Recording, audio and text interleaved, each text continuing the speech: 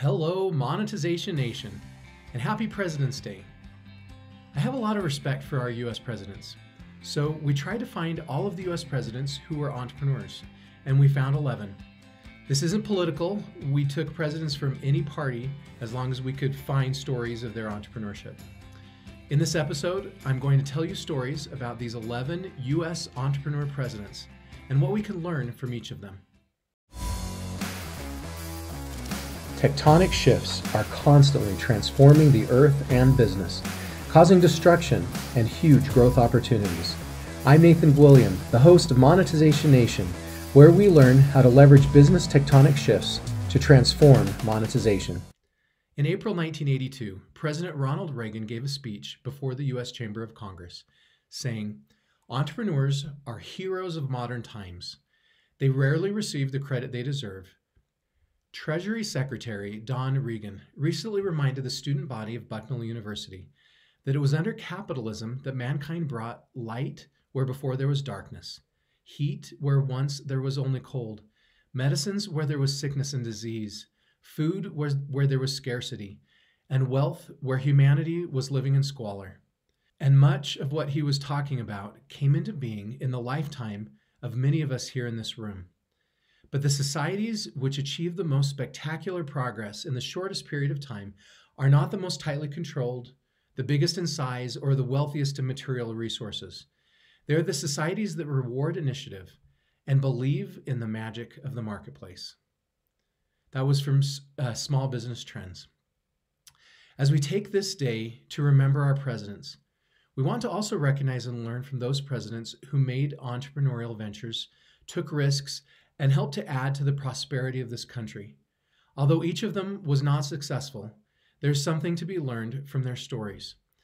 Today we will be recognizing 11 U.S. entrepreneur presidents along with their challenges, resilience, and success. These 11 entrepreneur presidents are from both major U.S. political parties, and I understand that some of these presidents are controversial to some people. By including them in this article, I'm not endorsing their political views. Instead, I'm trying to learn and teach what I can from their experiences as entrepreneurs, regardless of their political party. Number one on the list is George Washington, our first president. He said, "The harder the conflict, the greater the triumph." While most presidents were entrepreneurs before they took office, President Washington didn't become an entrepreneur until after his final term as president. For much of his childhood, Washington lived on a farm in Mount Vernon, Virginia, which was later inherited by his half-brother Lawrence. When Lawrence passed away, Washington leased it from Lawrence's wife and inherited it in 1761. He later renovated the estate into a mansion, gardens, and a place to lay his family tombs, shops, barns, and various living quarters. Washington even turned a large portion into farms, with wheat being his main harvest. He then packaged the wheat and created GW flour, one of the very first branded food products, which was then exported throughout the United States and Europe. President Washington's farm manager, James Anderson, later encouraged Washington to open a distillery on the grounds of Mount Vernon. And with just a boiler and 5 copper stills, the 2,250 square foot distillery became profitable almost instantly. By the year 1799, Washington had one of the largest distilleries in the country, making 11,000 gallons per year. The second president entrepreneur is Abraham Lincoln, our 16th president. He said, "Always bear in mind that your own resolution to succeed is more important than any other one thing." In 1833, and at the age of 23, President Lincoln and his friend William Berry opened up a general store called Lincoln Berry in New Salem, Illinois. Many sources say that they were not very successful, as they purchased inventory from other stores on credit and then made a profit by reselling the items. Although the economy was doing very well at the time, the location of their store wasn't ideal, as the town stopped growing. Lincoln had to sell his share of the store as a result, and after Berry died, Lincoln received his $1,000 debt. This resulted in Lincoln's bankruptcy. Over 17 years, soon-to-be President Lincoln was required to pay his creditors back. On Deck said, "Despite it all, Lincoln was known to rise triumphantly out of failure. He went on to launch a successful law practice in 1837 and became the only president to receive a patent in 1849, which was for a device to lift riverboats over sandbars. President Lincoln said, "The best way to predict your future is to create it." The third president entrepreneur is Andrew Johnson, our 17th president. He said, "I realize there are people out there who can beat me and want to beat me. And unless I continue to innovate and evolve, I'm going to learn a painful lesson from someone who has." Before becoming president of the United States and running political campaigns, President Johnson was a very successful tailor and real estate owner. His mother was also a very talented seamstress who helped Andrew find an apprenticeship in Greenville, Tennessee, when he was only 18 years old. His talents with tailoring flourished. He opened up a shop in 1826, which became very successful, and he started investing in real estate from there. A fun fact about President Johnson is that while working at his tailor shop, quote, "it eventually became a gathering place for political debate, and Johnson held his first meetings as an alderman or an elected member of the municipal council in 1829. The fourth entrepreneur president is Warren Harding, our 29th president. He said, "America's present need is not heroics, but healing, not nostrums, but normalcy, not revolution, but restoration." President Harding was raised in a family that found interest in the newspaper. He eventually attended school at Ohio Central College, and there, according to an article by Business News Daily, he studied the newspaper trade in college after dabbling in teaching insurance and law, and graduated at the age of 17. 2 years later, he and several partners purchased the Ohio newspaper, the Marion Star, for only $300 while it was near bankruptcy. Their biggest challenge was owning a Republican newspaper in a Democratic area. But Harding completely turned things around with his wife's help in managing the newspaper. The Marion Star eventually became, quote, "the city's official daily newspaper," unquote. After receiving full ownership of the paper at the age of 21, Harding became worn down and had to spend time at a local sanitarium. He eventually recovered, found favor in his writing from local politicians, and earned revenue to run his political campaigns.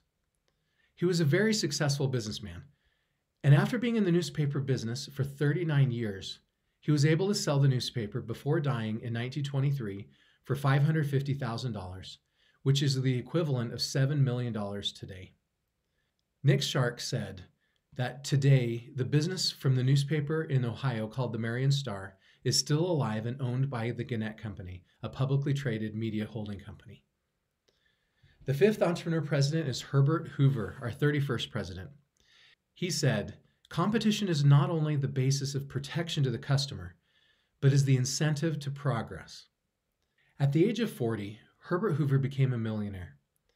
He found success from his labors by being diligent and resilient. When Herbert was 9 years old, he became an orphan, along with his two siblings. His uncle eventually took them in, but according to an article by Miller Center, the younger Hoover was shy, sensitive, introverted, and somewhat suspicious, characteristics that developed at least in part in reaction to the loss of his parents at such a young age. Although he had average to failing grades except for math, Hoover was determined and attended Stanford University. He worked in the clerk's registration office to pay for tuition and began using his entrepreneurial skills by creating a student laundry service. After graduating college with a geology degree, he got a job with Bewick Mooring and Company, working 70 hours per week in a gold mine, pushing carts. Hoover then left to start his own mining consulting business called Bermsey Silver Mines, which focused on reorganizing failing companies and finding investors to pay for developing new mines. His company quickly employed 175,000 employees, and the success that he built with his company earned him the title of Doctor of Sick Mines.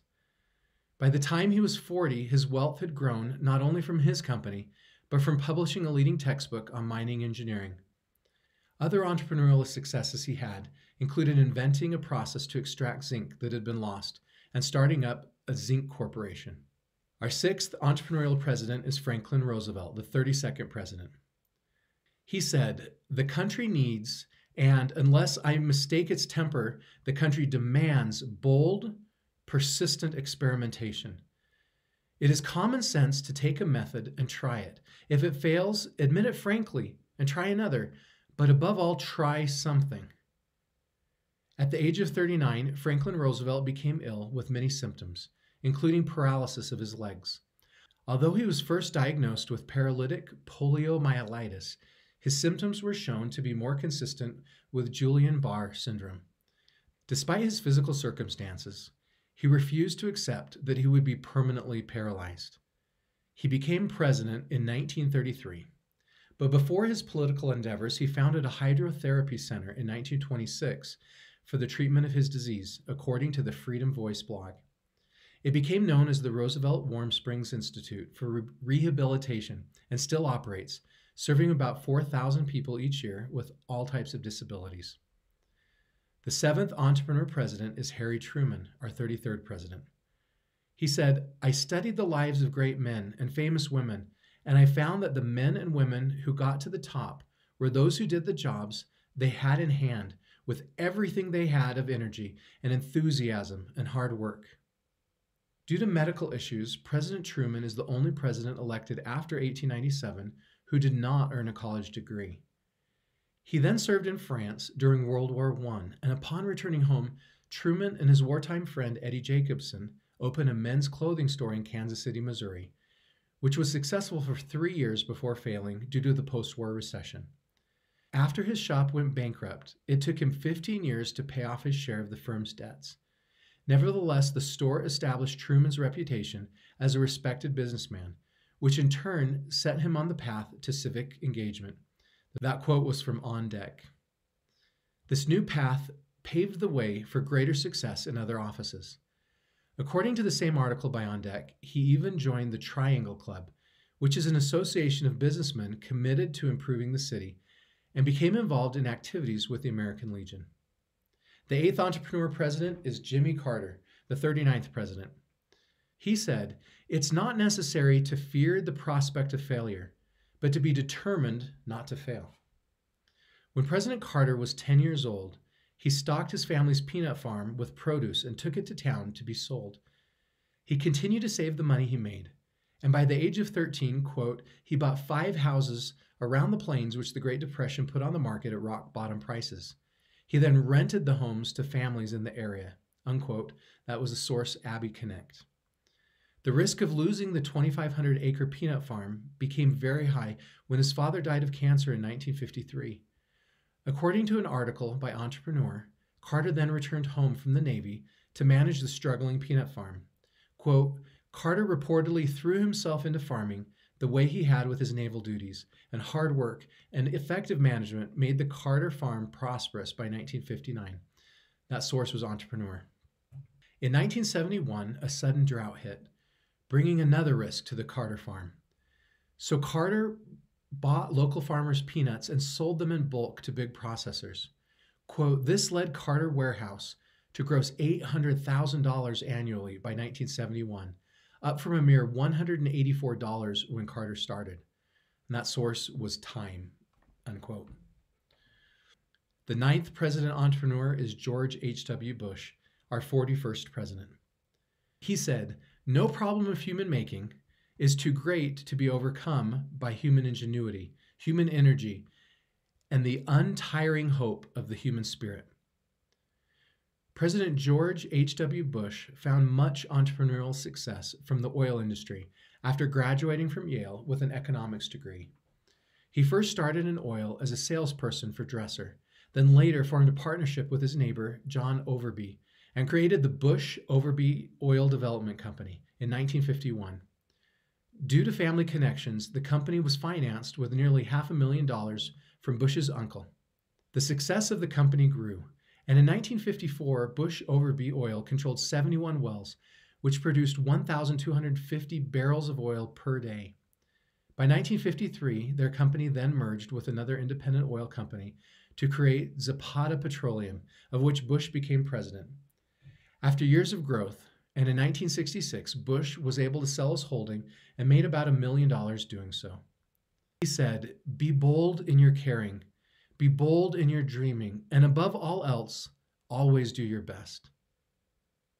The 10th entrepreneur president is George W. Bush, our 43rd president.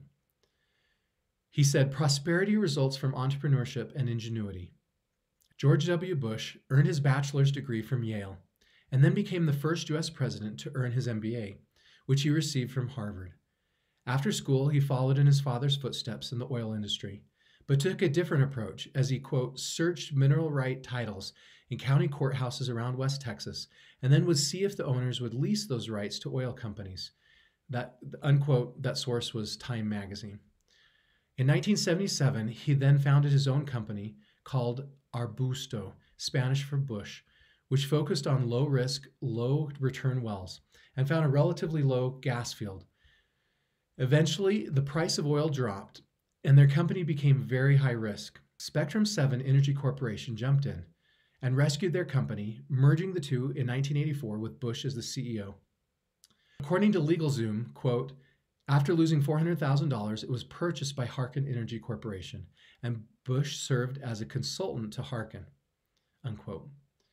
After working in the oil industry for many years, Bush decided to move into sports and invested in the Texas Rangers MLB team with $600,000. According to the same article by Entrepreneur, Bush then sold his stakes in the team in 1998 for $15 million for a 2,400% ROI. The 11th entrepreneur president is Donald Trump, our 45th president. He said, as long as you are going to be thinking anyway, think big. Donald Trump is a real estate guru. He studied real estate investment at the University of Pennsylvania Wharton School and invested in Philadelphia real estate while studying there. He took over his family's company to develop it into an international brand, and according to Abbey Connect, in the 1970s he began branching into Manhattan skyscrapers and renamed the company Trump Organization. He's built luxurious hotels such as the Grand Hyatt Hotel and Trump's Plaza, Trump's Tower on Fifth Avenue, as well as the Trump headquarters. In the 1980s, he started placing casinos in Atlantic City, adding to Trump Plaza and Trump Castle. In 1980, he even opened up his own Trump Taj Mahal, known as his own eighth wonder of the world.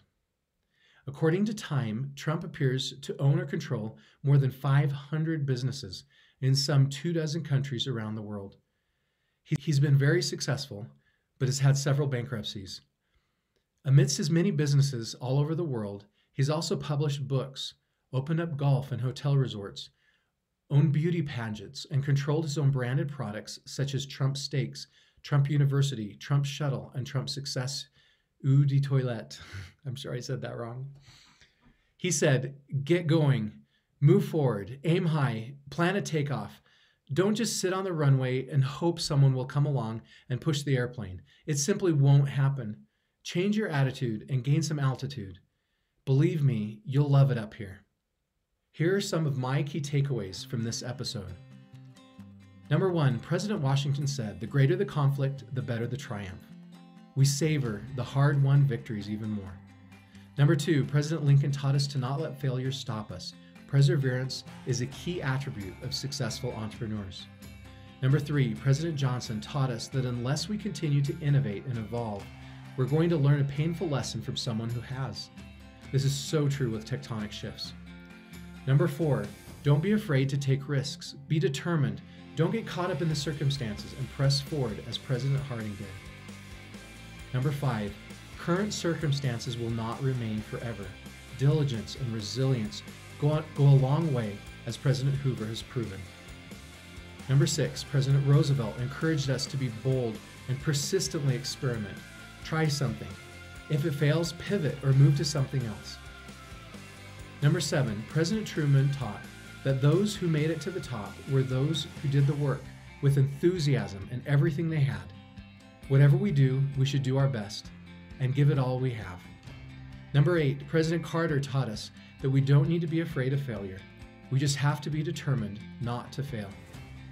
Number 9, President George H.W. Bush taught us to be bold in our caring and dreaming. Number 10, President George W. Bush taught us that prosperity comes from entrepreneurship and ingenuity. Number 11, President Trump taught us to move forward, aim high, and create a plan. We shouldn't wait around for others to do the work for us or make things happen. Did you like today's episode? then please follow these channels to receive free digital monetization content. Number 1, get a free monetization assessment for your business, read our blog, or subscribe to the Monetization e-magazine at monetizationnation.com. Number 2, subscribe to the Monetization Nation YouTube channel or podcast. Number 3, connect with Nathan on LinkedIn. And number 4, follow Monetization Nation on Instagram or Twitter. If we desire monetization we have never before achieved, we must leverage strategies we have never before implemented. I challenge each of us to pick one thing that has resonated with us from today's episode and schedule a time this week to implement it to help achieve our monetization goals. Do you know of any other entrepreneurial presidents or stories of president entrepreneurs that I missed? Please join our private Monetization Nation Facebook group and share your insights with other digital monetizers. Thanks for joining us for this episode. I hope you have a fabulous day. Do you want to become a better digital monetizer? To receive great monetization stories and secrets, please go to monetizationnation.com and join free. And if you liked today's episode, please subscribe to the show and share it.